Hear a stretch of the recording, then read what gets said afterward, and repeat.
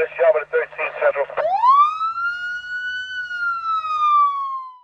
Joining us on the AM 820 News Line is Detective Larry McKinnon on scene at the 7-Eleven store at Providence Road and Bloomingdale in Brandon. Good morning, Larry.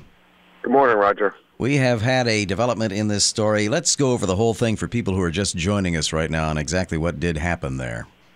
Well, obviously this is a tragic event. We know that the store clerk has been murdered here at the 7-Eleven at Providence and Bloomingdale here in Riverview. About 1:30 this morning, a customer walked in, found the clerk lying on the floor with multiple stab wounds.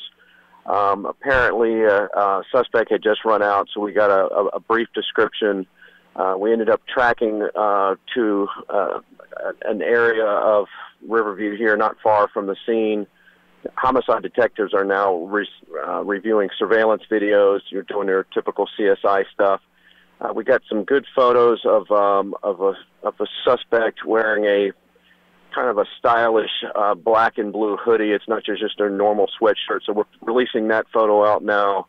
We know the store clerk here was working alone, been here about 1.5 years. So it's just unfortunate. We haven't fully established a motive yet. We have some items taken, but due to the brutality of this crime, we're looking at it as more than just a robbery. So we'll be working through that over the next several hours to try to learn exactly how and why this happened and who was responsible. All right, I understand the clerk was 54-year-old Kenneth Lee Redding of Spivey Road in Gibsonton. He'd been there for, 1.5 years or so. Terrible situation.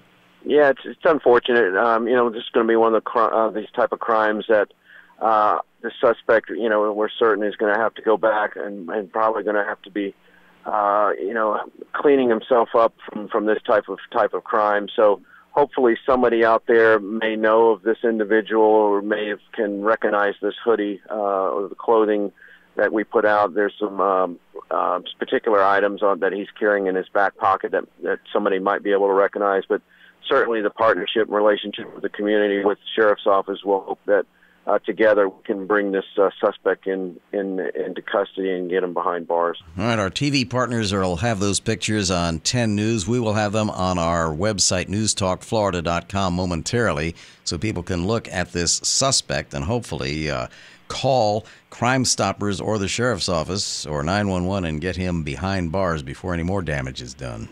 We thank you very much, Roger. All right, that is Larry McKinnon, detective with the Hillsborough Sheriff's Office, live from the scene of this murder at the 7-Eleven store at Providence Road and Bloomingdale in Brandon.